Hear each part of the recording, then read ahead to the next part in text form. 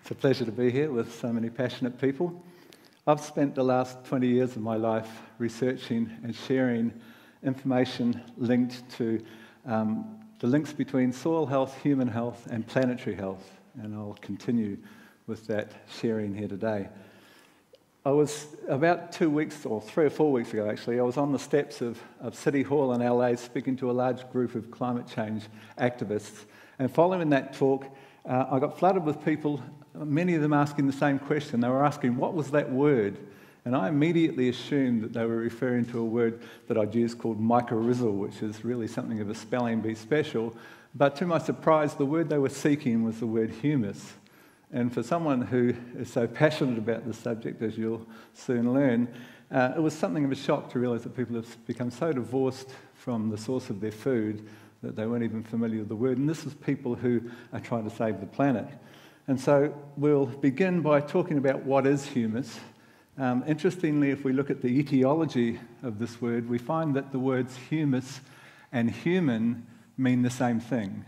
They mean of and for the earth. And interestingly, the word humility means exactly the same thing. And ironically, it's our lack of humility that has seen us in our constant quest to master nature that has really brought us pretty much to the brink. So humus it's made by microorganisms, and it's the home base in which those microorganisms, these incredibly important creatures, live. Humus is the soil glue that determines whether our rivers run brown following a rain event. Humus is the soil glue that determines whether dust storms strip our thin veil of precious topsoil, as we saw in Australia a few short years ago when the Opera House turned red. Humus is the storage system for 3 incredibly important substances: carbon, water, and minerals. And it will be this trio that will have most impact on soil, plant, animal, human, and planetary health in the very near future. Now, we work with farmers in 44 countries, and I can tell you one thing for certain: those practicing conventional chemical agriculture are losing humus on a yearly basis, and we're checking that with soil tests.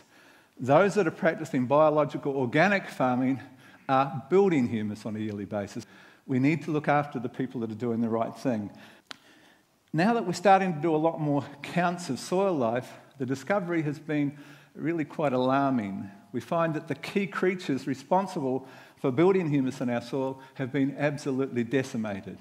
The most important of those creatures is a creature called mycorrhizal fungi. So here's this little creature that burrows into the plant root, that expands out and gives you 10-fold increase in that root surface area, and this massive root extension mines minerals and takes them to the plant. It holds moisture, and it produces biochemicals that stimulate the plant's immune system so that we don't have to come in with so much chemicals control on that plant.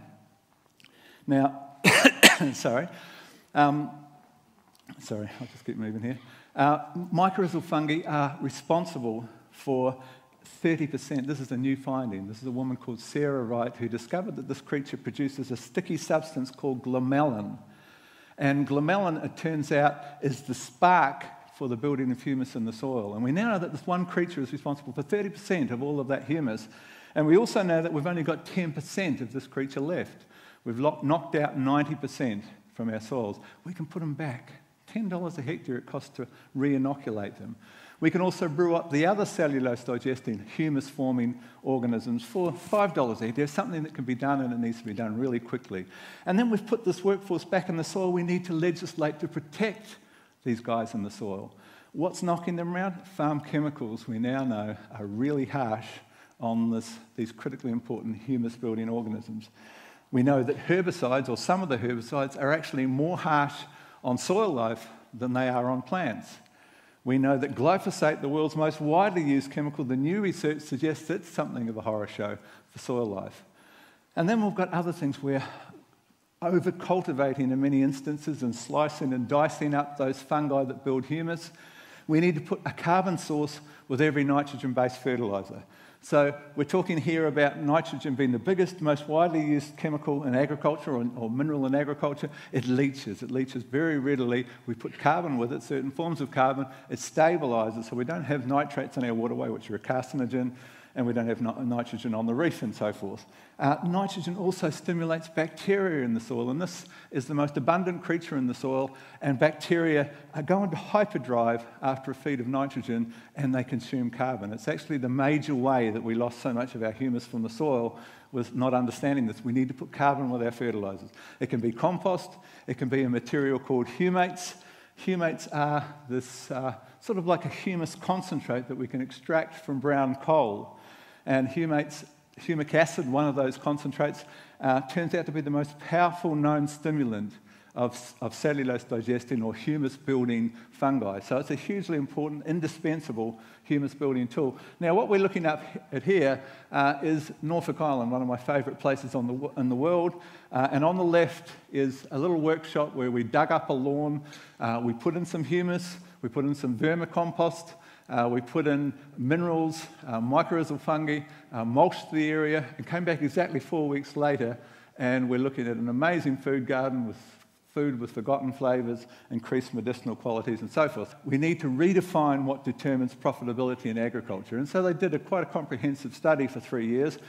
The end result surprised everyone. The determinant of profitability in agriculture was humus, was how much organic matter you had. Every 0.15% made a significant increase in your profitability.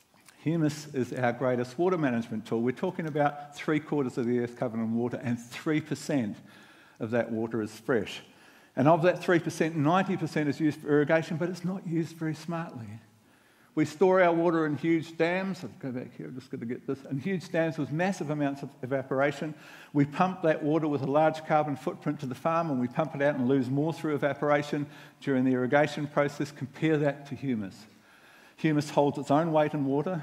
Humus is beneath the ground, so it can't evaporate. The plant root takes it as it needs it. A 1% increase in organic matter per hectare results in 170,000 litres of water that can be stored in that soil that couldn't previously. This mat, which is 2 square metres, 34 litres, we can now store. There's no better way to manage water than that. Humus also has a massive impact upon the nutritional value of our food.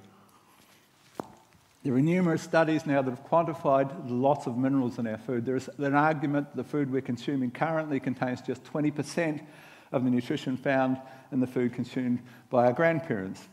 And a large part of that is the soil. We are what we eat. What we eat comes from the soils, and the soils are a shadow of their former self. A big part of that decimation of our soil is the loss of humus. Humus is the only thing that holds all minerals. It stores all minerals in the soil, and humus is the home base for the organisms that deliver the minerals. There is a microbe behind every mineral. Humus or microbes are the bridge between the soil and the plant, literally. We build the humus, we build the nutrient density, we build the health of every one of us. Humus also reduces chemical contamination of our soils. We're seeing constantly that the higher the humus levels, the less the need for chemical intervention. We're talking about various issues in relation to the chemical contaminants on our food. Bioaccumulation, we're talking about the thing called the cocktail effect. The bottom line is our need for chemicals is based upon, a fungal disease is not a deficiency of a fungicide. We're looking at a plant that didn't have the mineral base and didn't have the microbe base to otherwise protect itself. We build the humus, we change that. Humus is also the storage system for nitrate and nitrogen. Our waters, our drinking water even, is contaminated with that carcinogen. Humus is the only thing in the soil that can store it. It's also a carbon filter, which isolates heavy metals and chemical residues and keeps them from us. It plays a huge role in soil structure. Here we see some vermicompost added here to the soil. You couldn't push a penetrometer more than this far into the soil. 6 weeks later, you can push it to its hilt. The soil can now breathe. The soil can produce nutrient-dense food with forgotten flavours and a lot more medicinal qualities. So, in conclusion, humus is literally the lifeblood of this planet, and we've used and abused this magical substance to the point that our very future is at stake.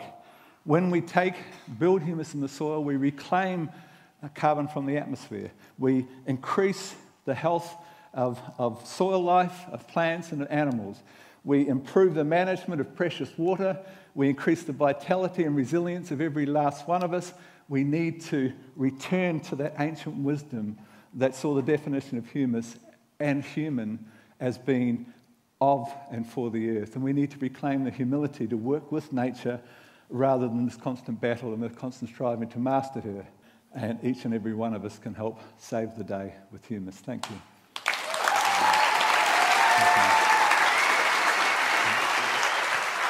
Thank you, Peter.